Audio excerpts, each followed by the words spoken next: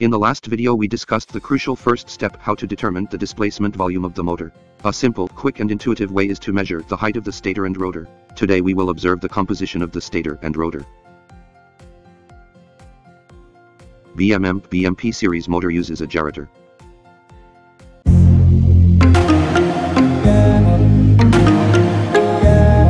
While the rest of the HANJIU motors use a gyrolar.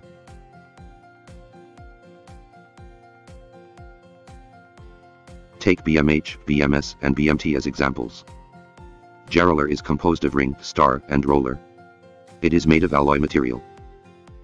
The higher the hardness, the longer the wear resisting time. The surface finish is also very important. A smooth surface can help reduce the friction of the stator and rotor. In addition, the gyrolar type usually provides smoother performance at low speeds.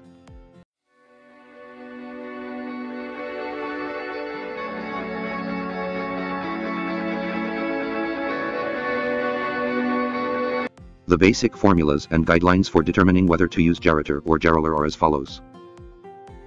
20 times psi divided by RPM is equal to sus. Use this formula to determine the minimum fluid viscosity. RPM is equal to the speed of the output shaft in revolutions per minute. Sus is equal to minimum viscosity in sus.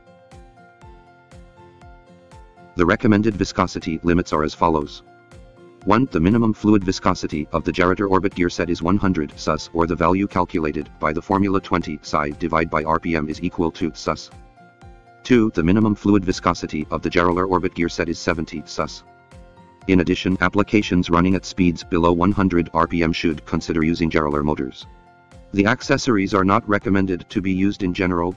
The accessories of the same brand are recommended to be used on the motors of the same brand. If you need help in determining motor efficiency or motor selection and maintenance, please contact our team. HANJIU the hydraulic motor expert by your side.